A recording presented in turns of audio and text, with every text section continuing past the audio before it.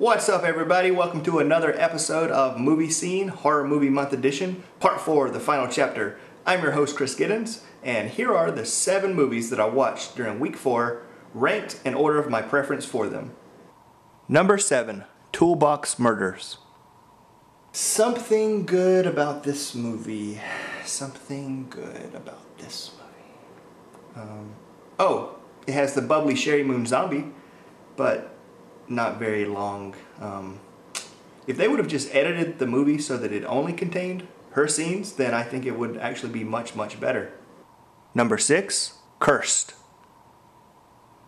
I so wanted to like this movie, but the only scenario that I can even fathom is that everyone involved had some kind of contractual obligation that they had to fulfill. That's the only thing that really makes sense.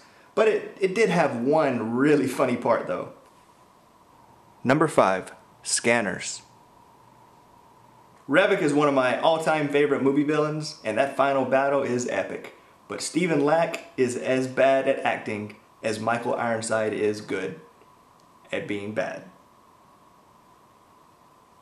Number 4, Prince of Darkness. The opening credits last 10 minutes, and that's not a bad thing.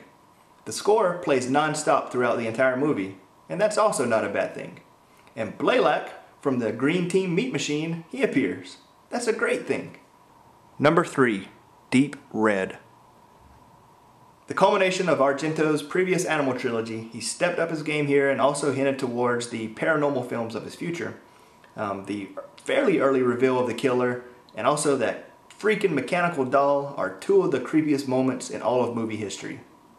Number 2, The Silent House. An excellent movie that brings Hitchcock's rope gimmick to the horror genre, but it's not gimmicky though. Like a good Hitchcock, the purpose is to create and build tension, and there were multiple times during the movie when I realized I hadn't swallowed in minutes.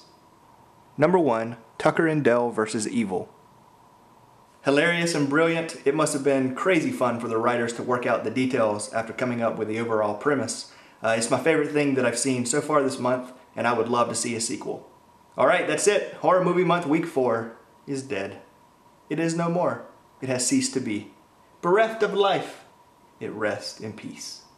But I would still like to know what you think, so please let me know in the comments below. Or you can connect with me on Twitter and Instagram at Chris Giddens. In just a few days, I'll upload a new movie scene that will be for the entire month of October. So it'll include a ranking of all 4 weeks of Horror Movie Month movies that I watched, as well as any that I might get to on Halloween. So please be on the lookout for that, and thanks for watching.